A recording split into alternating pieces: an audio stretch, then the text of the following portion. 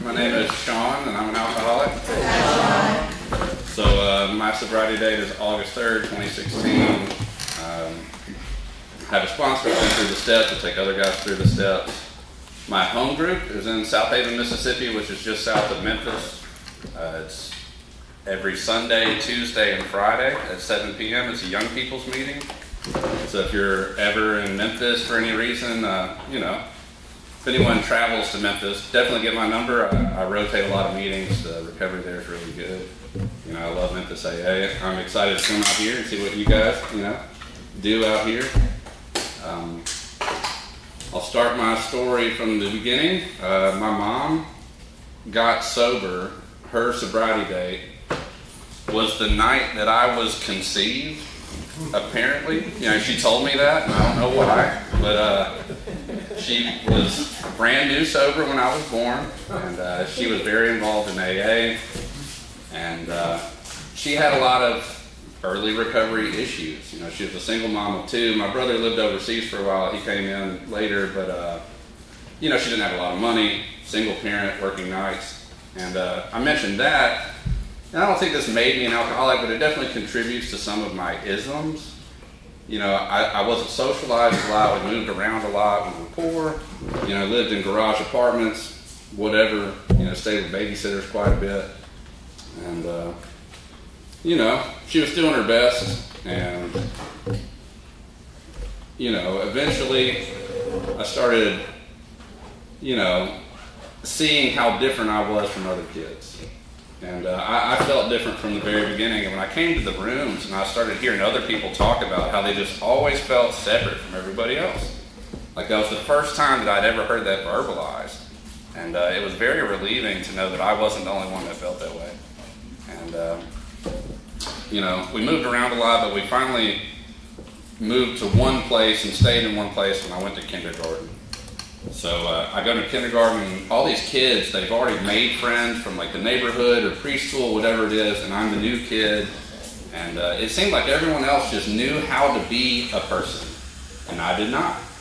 I didn't get to watch cable television. I didn't know what they were talking about. I didn't get the toys that they had, whatever. It's not a pity party, but this is just how I felt as a child. And I did make some friends. And it's funny that most of those friends that I made, even as a 6-year-old, turned out to be alcoholics. Now I don't know if that's a coincidence or if, my brain was just warped from a very early age and I sought out other warped people. I tend to attract what I am.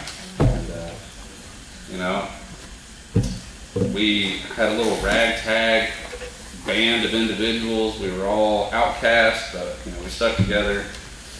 And we got bullied, until about middle school.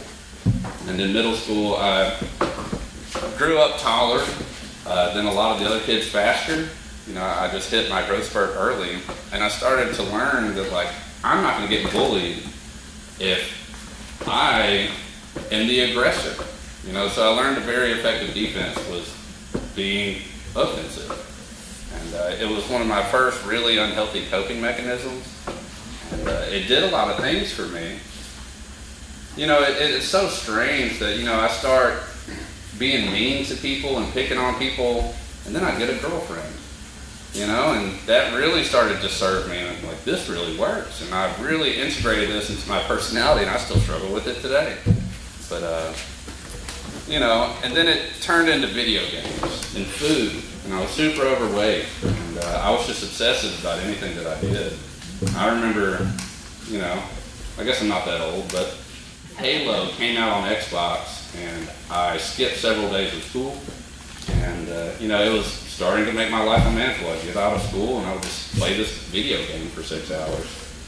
And then it turned into my friends and I going to Starbucks, and they still have them, but they're these little canned double shots, and we would just pound 10 of these little double shots just to feel something. And I remember sweating, lying in bed for 2 days, unable to sleep, just pure caffeine, overload and withdrawal. It was awful. But it was exciting, and my mom was heavy in AA. My brother had come to live with us, and he was more of the the bad kid. I mean, we were both doing things we shouldn't be doing, but he got a lot of the attention, and I kind of slid under the radar. You know, he would smoke weed or drink and get caught doing all this stuff, and you know, to that point, I still thought people that did that stuff were stupid. You know, like, you know, I grew up in the rooms. You know, some of my first memories were in AA meetings. So, you know, that wasn't cool. Anything my brother liked, I hated. So, you know, I didn't really mess with anything. And my mom eventually got sick. She had congestive heart failure and pancreatitis from her years of drinking, and she stopped working. And that's relevant later, but, you know, I went through high school just being this mean kid, you know, picking on people. I had my little group of friends, and we were cool together, but, you know, eventually, at the end of my senior year, a friend of mine came over, and he had a bottle of liquor, and I was like, you know, you got to try it sometime. You know, I'm not going to go my whole life without drinking. So, you know, of course, I'd never drank before, and he pulls out this bottle, and it is Everclear. And I've seen all these movies and all these cool people, you know, these women, they'll like get a shot of whiskey or something, they'll slam it, they won't make a face, slam the glass on the table, whatever. So I'm this bully, tough kid, whatever, and he pours me a shot. And when I drink it, it feels like I'm drinking molten lava. And it is just like burning me alive. As soon as it touches my tongue, and I can feel it into my stomach, and I can feel that throughout my whole body. Yeah. But of course I had to play it cool. You know, I had to act like it wasn't a big deal. You know, it's just a little drink. You know. So I had several more, and I was violently ill. You know, I did not enjoy it. And I remember, you know, throwing up, and then I passed out. I had to go to school the next morning. I woke up, and I was still drunk. And I had to drive myself to school. So the very first time I drank, I also drove. And I remember sitting in my first class, which I was a band kid. You know, so my first class was band. And I played trombone. So I have this deep alcohol breath, and I'm blowing into this horn, you know, and everyone around me is just like looking around. And it felt like pretty cool, you know, to be the bad kid, you know, the one that's like secretly drunk at school. So, you know, that week went by. I didn't really think much about it. And then that next weekend, he brought over a bottle of whiskey, and I had a much more moderate experience. And that's when I understood. You know, I'd been this angry kid. You know, I would lash out at everyone. You know, even my friends I was mean to, but like in a sort of joking way at least. I could at least maintain a small group of friends. But the feeling that I got was so comforting. You know, and all that fear that I'd always grown up with, that like I wasn't good enough, or I wasn't going to fit in, or people would find out who I really was and they wouldn't like me. I couldn't tolerate that. And all of that seemed to go away. You know? And from that moment forward, I used something every day. And I'm not going to talk at length about anything else. This is AA. I do go to another fellowship, but you know, I classify all this stuff together. You know, I can't use anything successfully. I will obsess over anything. And that's my experience. So I am now really understanding why people did this. And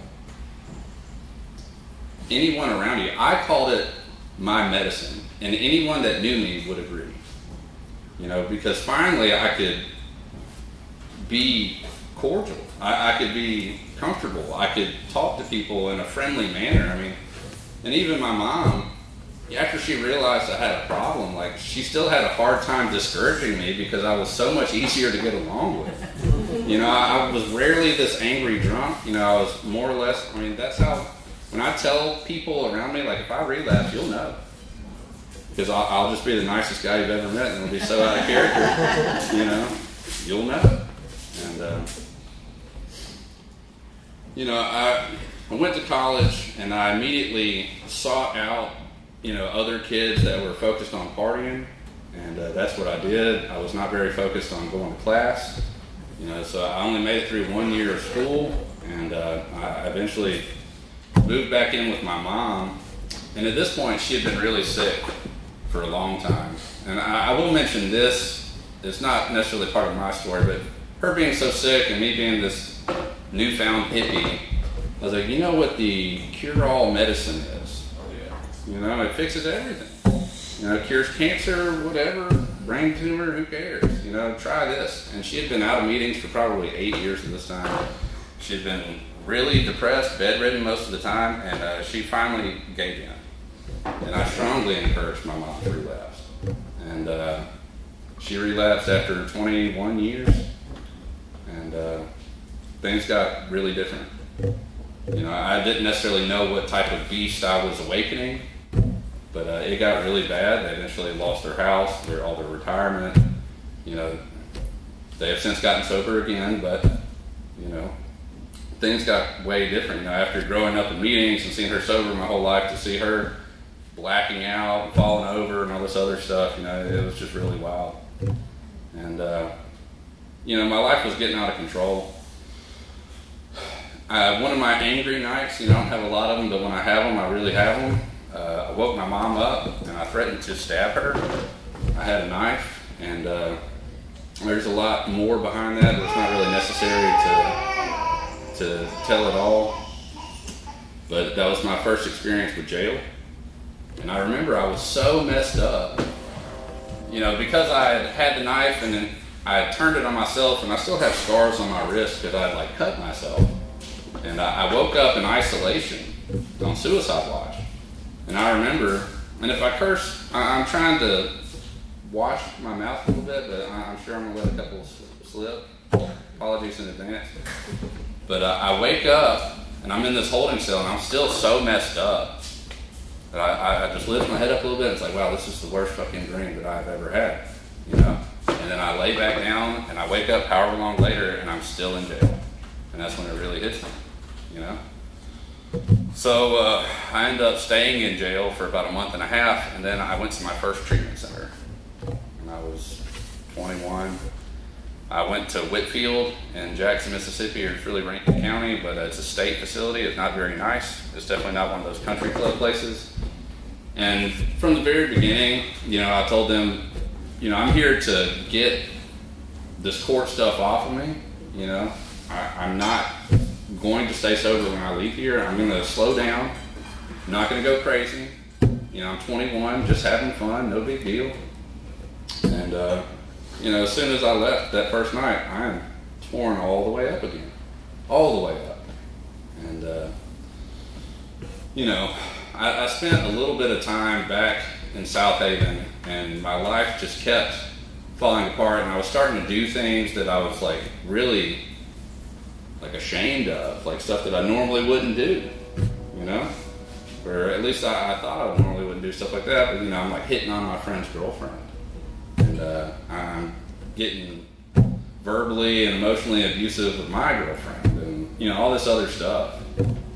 And eventually, me and the girl break up, and my brother got a job opportunity in Austin, Texas. So I figure, you know, just being in this environment's the problem. You know, I've got all these, you know, friends, all they do is party, you know, I don't know anything else, let me go to Austin, you know, and he and I went, and it seemingly did get better for a short period of time. Seemingly, you know, but, you know, over any considerable period of time, it gets worse, never better. So I'm sitting in Austin for a while, and of course I'm still drinking every day, and, you know, I'm just doing it at the house alone.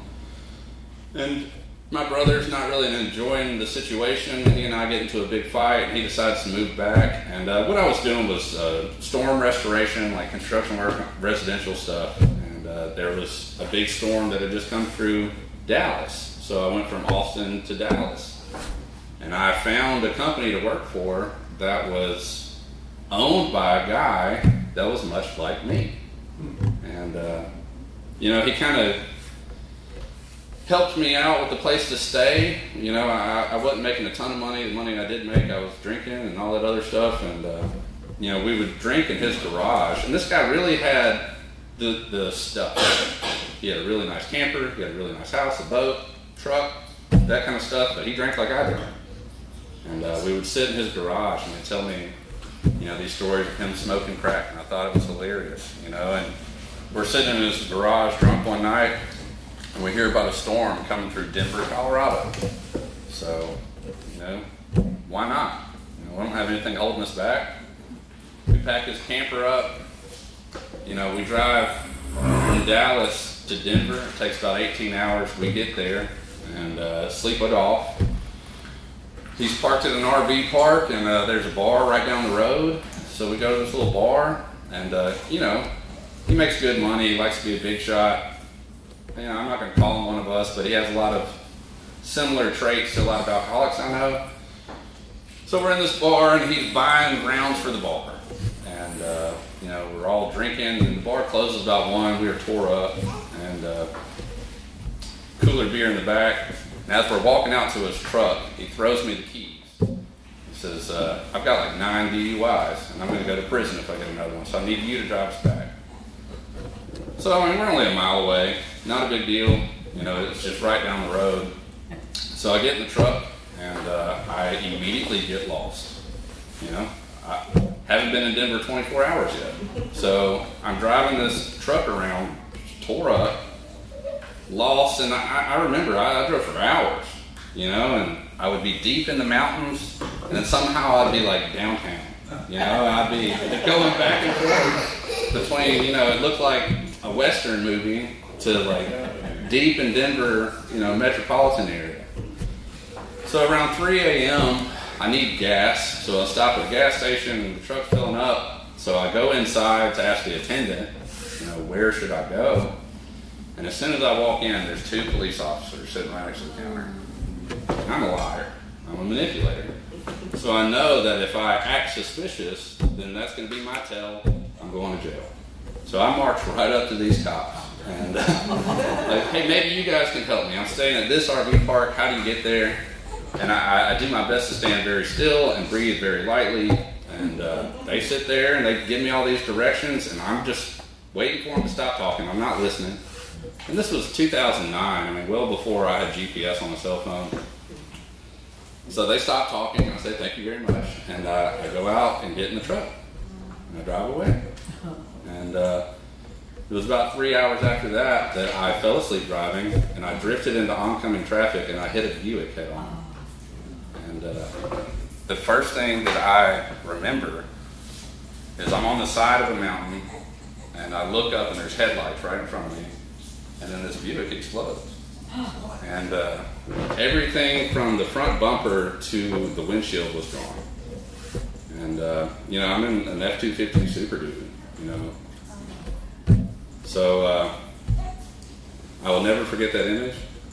I immediately jump out of the truck, and of course, I'm drunk and super selfish. I used to think that like drinking, was my medicine. It made me not selfish. It made me not angry. But it was like putting a Band-Aid on a broken leg, or just, something to numb it. My leg's still broken. I still misstep. I still can't walk straight, but I just can't feel it anymore. I'm just as selfish drunk as I am sober. So I dispose of the evidence, and I get out of the truck and I run over to this Buick, and it's a lady in her 50s. There's a car seat in the back, and she is alive and responsive. Her engine pushed through the firewall, and it was sitting right next to her. And it had sprained her wrist, and that was the only injury that she had. So the cops showed up, and of course they arrested me. They took all of us to the hospital. She was discharged, thank God. Because I'd still be in prison today.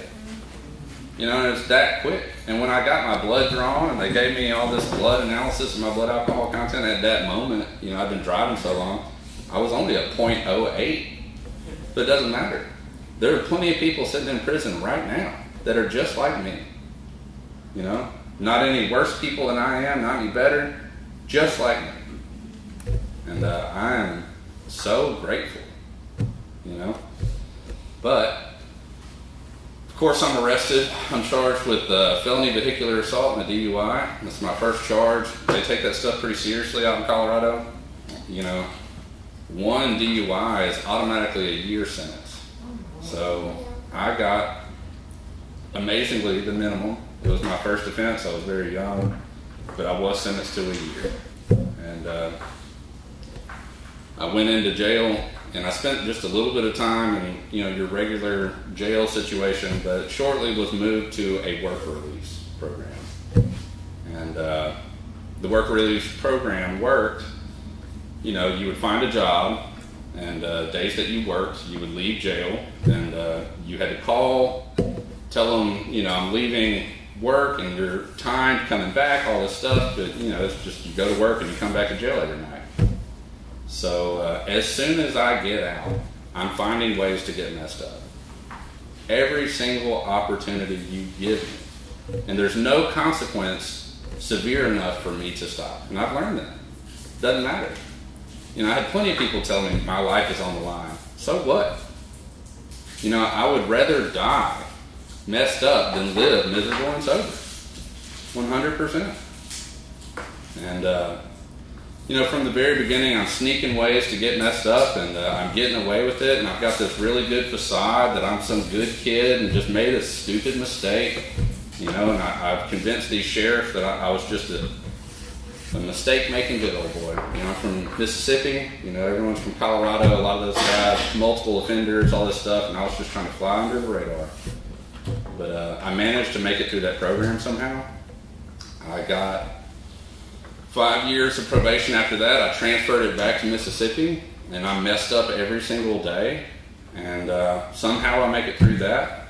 You know, I got arrested twice on probation, you know, and somehow it didn't come back to bite me. You know, honestly, I think my probation officer just really did not care. Number one, he was retiring shortly. You know, he never once gave me a drug test. He never once gave me a hard time about anything. I paid my fines. I showed up. That was it. You know, but had I been caught, had anything happened, you know, I've been in prison for 5 years. You know, and this whole time, my license is suspended for the duration of my probation. So I'm driving with no license, no insurance, messed up most of the time, you know. But, you know, anything that was going to stand in my way of getting messed up or the things that I needed to get messed up, you know, I'm just going to run right over it. So my life, you know, I'm holding it together. I have a place to live, sort of. It's a dingy place that I'm splitting with somebody. You know, I've got a crappy job, and it's just enough to get by. And I didn't realize how bad my situation was until I eventually got sober and it got better. You know, because I never had stuff. I never had anything to lose. You know, even though I was messed up and I was living in, you know, squalor, that's the best I'd ever had. That was the best I'd ever done. You know, so I really didn't even think much about it. But eventually, you know, it got to this point where my cell phone kept getting turned off, and I was eating $1 cheeseburger a day, and I couldn't pay my little small amount of rent anymore, and I was constantly in jeopardy of going to jail, and things just kept getting worse and worse. And I remember my grandmother, who's also been sober, and I'll just mention this, my whole family's in the deal. You know, my grandmother's been sober 35 years. My mom's been sober 7 now, almost 7. Uncle, you know, he's had some relapses recently, but he had 28. You know, just everyone in my family is part of this deal. So my grandmother offers to let me move in with her on the condition that I would attend AA meetings. I did not have to stop drinking, but I had to go to meetings. And I moved in with her, and I started going to a group down the street, or at least I would tell her that I was going to a group down the street. So I remember the first time I tried to get away with that. You know, I leave at 6:45, I come back at 8:15, and like, great meeting. And she's like, you weren't at the meeting. It's like, the hell do you mean? And it's like, oh, well, you know, so-and-so was there. They said you weren't. I was like, I don't know much about this. But I know anonymity. You know, and I'm starting to quote traditions at her. But so the jig was up at that, so I would start going to meetings, and the whole time, it had some magical effect on me. I would sit in these meetings and just made me want to drink beer. And I wasn't even much of a beer drinker, but just sitting around with those people, I just could not stand it. So I would go to the meeting and I would leave and immediately get beer, and that was acceptable under my grandmother's rules. And I will also say that she had a bunch of people in her AA circles telling her that she was enabling me and this was, a bad decision on her part. But there was something that eventually happened out of this situation. And, I never thought that I was an alcoholic. I thought an alcoholic was a robot that was just pretty much a zombie on autopilot for drugs and alcohol. And that's just what I imagined. But for me, it was totally different. I wasn't an alcoholic. I just wanted to get fucked up every single day. And I just made that decision consciously every day. I'm going to get messed up. And eventually, I was going to this meeting, and I would be on the way there, and I'd be thinking, it's like, man, I'm going to get so drunk after this. And then I would end up drunk before. And I couldn't even make it to the meeting. And as soon as it started hitting me, and then that's the first time I ever tried to stop or control any part of my drinking. I remember I had a sponsor when I first came in.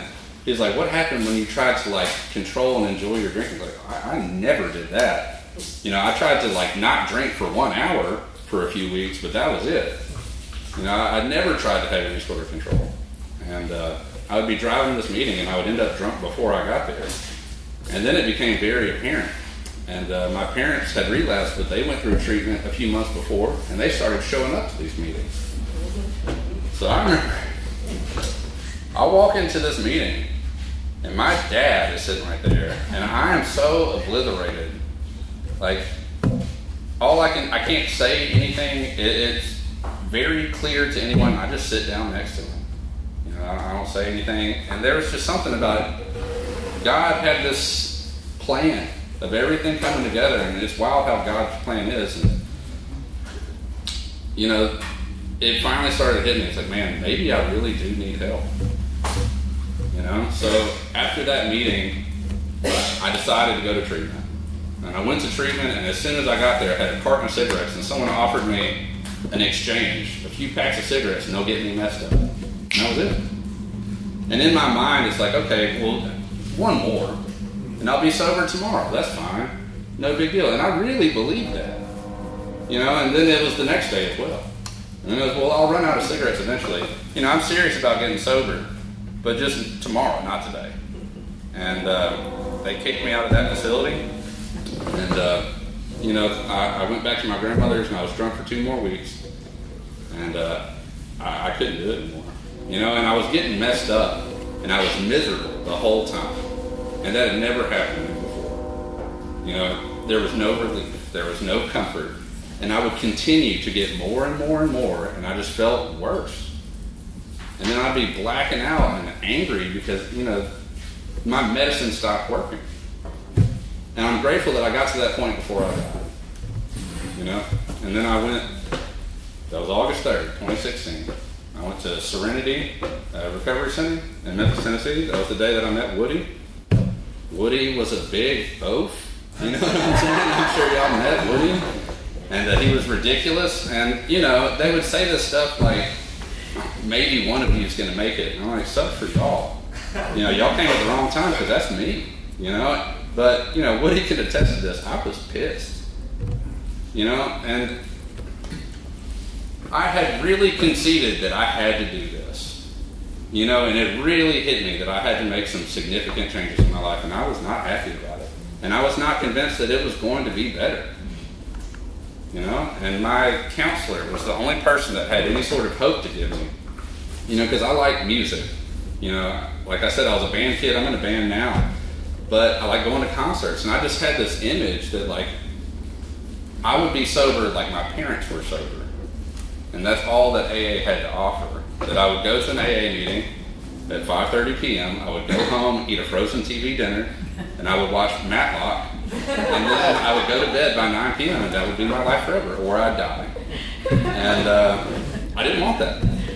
But my counselor was able to convince me that not only could I stop drinking, that I could be happy, and I could still live a life that I enjoyed. And that was the first time that it had ever been described to me that way. And I told myself that I'm going to give this 1 year. I'm going to come out swinging. I'm going to do what they say to do. And if in 1 year my life is still terrible, I'll just kill myself. And, I started listening to what other people had to say, because my plan was clearly not working. I wanted to give it 100% effort. So my counselor, I had a girlfriend at the time who, probably one of us, she's been to some meetings, whatever. My original plan was to move in with her when I got out of treatment. And that seemed like a fine idea to me. But my counselor convinced me that a halfway house was probably a better idea. So I listened to them. And then they said go to 90 meetings in 90 days. And I know that's not in the book anywhere. But, a lot of successful people were telling me to do that. People that had something similar to what I wanted. So I started listening to them. And people can only give you what they have, but they had what I wanted. And they told me to get a sponsor. And my sponsor told me to get a service position, get a home group, start showing up. And I started to read the book, and I started reading all these promises. And they sounded pretty good to me. And they were promised to me. I wanted to have these remarkable things that everyone was talking about, A new freedom and a new happiness sounds great. Losing fear today, tomorrow, and the hereafter. The fear. And it's so crazy to think about me today. Because when I first started going to meetings, I would hardly be able to introduce myself without my voice quivering. And I couldn't read the card, without about bursting into tears. But I had to walk through these fears because they said these are things that I must do. And they assured me that it would get easier, and it absolutely has. I remember the first meeting that I ever chaired, and this might sound messed up to you guys, but it was a speaker meeting. So all I had to do was stand up at the front, read the card, and introduce the speaker. Well, I handed out the readings, and I'm about to have a panic attack. I'm still so full of fear, and everyone's looking at me, and I'm afraid I'm going to do something stupid, and they'll remember it forever. And this girl, she's an interesting character. She's had lots of situations where she was acting out. Well, she's reading the traditions. She gets to about tradition 5, and she pretends to faint. And she falls out in the middle of the meeting space on her face, and she's laying there. And she's done this several times, so no one reacts. We're all just sitting there. And they walk up to this lady, and they just pop the traditions out of her hand, sit down, and continue reading. And just leave her face down in the meeting. But after that, I felt fine. And God struck this woman down. You know what I'm saying? So I could feel more comfortable chairing my first meeting. And, that's how I like to look at things, because, I really like to be under the perspective that nothing happens in God's world by mistake, and just look for, what God might have for me in this, or for other people. Because it doesn't always make sense to me. I don't always understand why things are the way they are. A good friend of mine, my home group, we meet Tuesdays, and several years ago, we started going to eat Mexican food on Tuesdays, Taco Tuesday, of course. So for years, we had a waitress, and the same one, and we became really good friends with her. Her husband is a problem drinker. She, talks to us about that, but she starts coming to our birthday parties, our AA events. She's not an alcoholic. We give her almost $1,000 on Christmas. We love this girl. And she recently, her husband had blood clots and was in the hospital for almost 2 months, and now he's drinking on the blood thinners. It's a really bad situation. And her son went to the doctor. They gave him an MRI and had emergency brain surgery the very next week. And now he's at St. Jude getting radiation. And I don't know what God's plan is. You know, and she's the least deserving person I could imagine to be going through this situation. But, you know, God has shown up for me in so many different ways. It's still part of the plan. I'm thoroughly convinced. And I might not like it. And I might not understand. But when I get in those situations, I just have to make God bigger. You know, like there's more to God and the world than just what happens as us as humans. You know, and I'm not a religious person, but I'm a firm believer in God, and I'm a firm believer through my experience. You know? I was doing electrical work right before I got sober, and I was getting messed up with all those people at work, so I decided to change jobs. And I got a job working for a general contractor, just sweeping, really. So I'm sweeping, and they do a lot of hospital work. You know, there's several hospitals in the area that they have jobs on, and I'm sitting at my halfway house in Midtown Memphis, and I get a call from my boss who did not really like me, and he said, "How'd your job interview go?" And I thought he was being condescending, like he thought I was trying to find another job, and he was just trying to catch me or whatever it was. But he had actually set me up for a job interview. And I was an hour late. And I look up the address. He had set me up. You know, St. Jude had reached out to him. They needed a temporary maintenance worker. So I look at the address, and it is 1 block over and up from my halfway house. It's a satellite facility from St. Jude. I didn't know it was there. So, you know, I've got this violent felony on my record, the vehicular assault. I'm living in a halfway house. I've been just obliterated out of my mind for the past 12 years. And I'm like, well, I have to go. They're not going to give me the job. They'll do a background search, throw my application away immediately. I go there. They do a background check. I mean, they give me the full gambit, and they give me a job. And it's absolutely wild how God works. I'm not supposed to be there. And then, you know, it was great in so many different ways. You know, and I'm complaining about my newly sober problems, and then I look at a toddler with radiation burns on their skull. You know, and I ask someone how they're doing in a freaking elevator. She says, "Oh, well, my daughter just died." You know, so it really changes your perspective. And it was really good for my emotional nature and my spiritual nature and my perspective to be there. So I was temporary in the maintenance program at this facility, and as soon as my contract is over, it just so happens the contractor I was working for starts a full remodel on that building. Well, I've been working there 18 months, so I knew the building. I knew all the administrators, you know, and of course I was a shoe-in to naturally start supervising this project.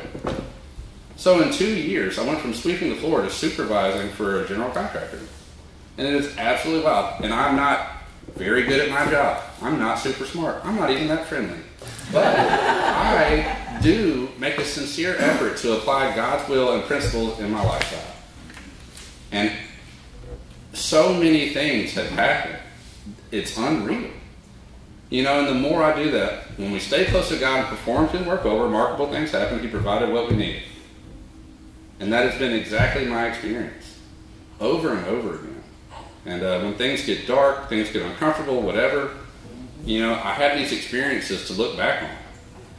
It's like God was so real in that moment, and I might not feel it right now, but I know that's undeniable. It's irrefutable. So, you know, I supervised that project, and then my uncle starts his own general contracting company. And this is where I meet Nick. So I'm in Memphis, and we're getting a crew together. A hurricane had hit North Carolina, and we're going to start an office in North Carolina doing the repairs. And I meet Nick, and he tells me he's a master roofer, a master carpenter, master plumber, master sheetrocker, you know, all these things. He's just really good at everything. And Nick's a great guy, but we get out there, and you know, the crew quickly falls apart. It is a nightmare. Nick's, you know, sober for a while, and then he's not. And then a lot of the other guys were sober for a minute, and then they weren't. And things were just absolutely out of hand. And I remained sober. But it was the worst period of my life, sober or drunk. Worse than jail. You know, I remember having a panic attack, you know, just over all the things that were going wrong. And I had all this fear, and you know, I was having a really hard time with accepting God's will. But I do remember And Nick can tell you this story, that I, and one other person, we were in rural North Carolina looking for a meeting. And I get online and I look up an AA meeting in this area, and it's like a website from 1995. You know, it's like the Comic Sans font, and it's just like these real cheesy neon colors and all this kind of stuff, but it has an address for an AA meeting. So we drive like 30, 45 minutes out of our way to go to this meeting, and it's like podunk nowhere, and it's a house, and there's like 10 cars there, so we figure it's just, you know, a meeting in somebody's house, you know, must be. We get out, and we walk up to the door, and it's not a meeting, it's actually a wake for this man who owned the house. His son had just died of an overdose. And we walk up looking for a meeting, and it's just wild. You know, I am lost. You know, 20 hours from home, have no idea where I am, and just at that moment, you know, we walk up to this situation, and I can't tell you exactly what it did for him. I don't have like great closure on what it was, but we could feel God in that moment. We all did. He did, we did. It was just a very spiritual moment. And I got to remember that, because a lot of the time I'll still feel lost, for lack of a better term. I don't know what's happening. I just got to wake up and do the best that I can and think about what God would have me do. And try and do it to the best of my ability, regardless of how I feel or how I want to live my life. And I have to do that by waking up and reminding myself every day in prayer. Reading a meditation book helps a lot. Talking to another alcoholic. And I'm super glad that Woody asked me to do this. You know, I went through a breakup in October, and it's been like really weird adjusting, and I haven't been feeling super spiritual. You know, I'm still doing my routine, but like it's just weird navigating the new lifestyle, whatever it is. But when someone asks me to speak or whatever it is, you know, I want to be good at AA. So I make sure and stay on top of my readings. You know, I've had a book study going, you know, once a week for the past 5 years. And I make sure and stay on top of those things, because I don't want to get up here and look like I don't do AA good, you know? So, you know, I'm very grateful to be asked to come up here. You know, the job is great. You know, I was working for my uncle's company for a while, and it fell apart. And that was my biggest fear. I stressed about that for a really long time. Closed the company, my uncle relapsed, you know, it was ugly. But God picked me up immediately again. And I have a job with a very well-organized company in Memphis, and they're happy with me. I'm super happy with them. And regardless, that's not where my happiness on a deeper level is based anyway. You know, that stuff's cool, and I do attribute that to God. But the important things are that I wake up happy to be alive, which I did not do before. I wake up hopeful for the future. I am blown away by the lifestyle that I have, with the amount of friends that I have, the means and the ability that I have to do the things that I want to do. You know, last year, a friend of mine in the rooms had a bachelor party in Las Vegas. And we went to Las Vegas, and we did all the things that you would do on a bachelor party in Las Vegas, except drink or do any sort of drug. We had a really good time, you know, and for the right reasons. I've got some pretty wild Vegas stories, sober as a judge, you know. And I just didn't think that was possible. You know, I've gone to a ton of really great concerts, you know, and I love that. You know, I'm able to travel to Nashville or Little Rock or just wherever. You know, I've gotten on an airplane and flown to Minnesota for a young people's conference, you know, and that's not a lifestyle that I'm accustomed to, you know. I never was able to. I mean, God has given me a lot of means to really enjoy myself. And I don't know if y'all keep up with the daily reflections. I believe it was 2 days ago. You know, the joys of living are very important to be witnessed, you know. And it's very important for me to enjoy my life. Otherwise, it wouldn't look very attractive to a newcomer. And I do enjoy my life, you know, almost too much sometimes. But it's just unreal. You know, if I could see my lifestyle now from when I was 1 day sober, it would be unbelievable. In no way could I imagine it. And, you know, I'm not just talking about, you know, physical stuff, just the connections that I have with men. You know, I hated other guys. I had no use for them. You know, I didn't need friends.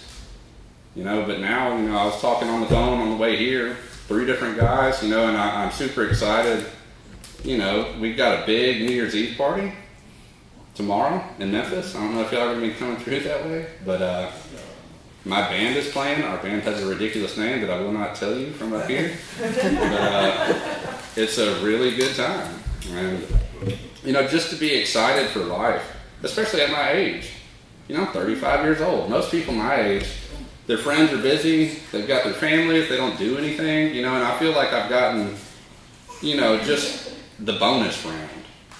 You know, I lived this messed up life. I did all this other stuff. And now I'm just living. Every day is one I don't deserve, and it's wilder than my imagination could have comprehended. You know? And it all depends on my perspective. I'm not going to say it's rainbows and butterflies all the time. You know, a lot of the time I'll get bored in the miracle factory, as I've heard before, and I'll get unsatisfied with my situation. And what really helps me to get out of that is talking to a newcomer and remembering those newcomer problems that I had not that long ago and could have again. Very easily, you know. But I'm super grateful that Woody asked me. I wish he was here. It's nice to meet you guys. Thanks for having me. That's all I got.